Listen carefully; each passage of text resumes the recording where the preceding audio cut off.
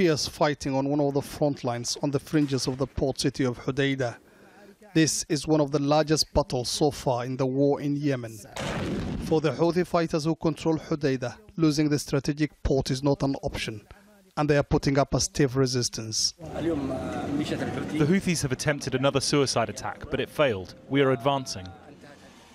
Despite earlier promises by the Saudi-Emirati coalition and pro-government forces not to fight street battles, in some parts of the city the conflict has already entered that phase. In one residential area east of the city, bodies lie uncollected. Relentless bombardment and airstrikes have killed numerous fighters. And this is the ultimate price the pro-government alliance and their Saudi and Emirati backers are after. The port of Hodeidah, a vital lifeline for millions of Yemenis. More than 70% of Yemen's imports, including UN aid, comes through these docks.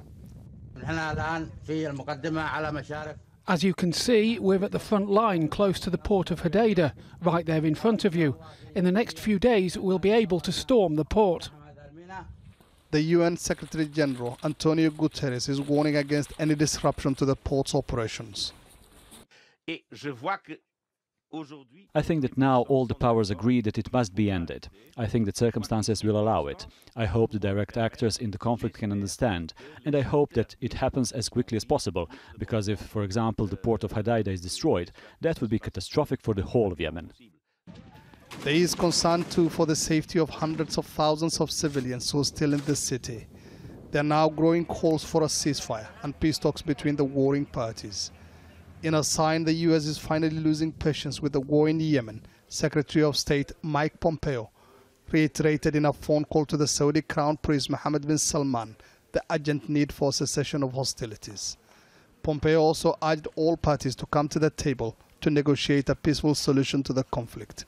In a meeting in the Saudi capital with King Salman, British Foreign Secretary Jeremy Hunt spoke of the need to build support for UN peace efforts. Houthi fighters are, however, unconvinced about the sincerity of some of the loudest voices in the calls for ceasefire, and could be a while before they agree to peace talks. Mohammed al-Houthi, the leader of the Supreme Revolutionary Council of the Houthis, recently described the calls by the United States and United Kingdom as empty talk. In an op-ed in the Washington Post, he wrote that the United States could have stopped the war a long time ago, but has instead chosen to support its corrupt ally, Saudi Arabia. Mohammed, Adow, Al Jazeera, Djibouti.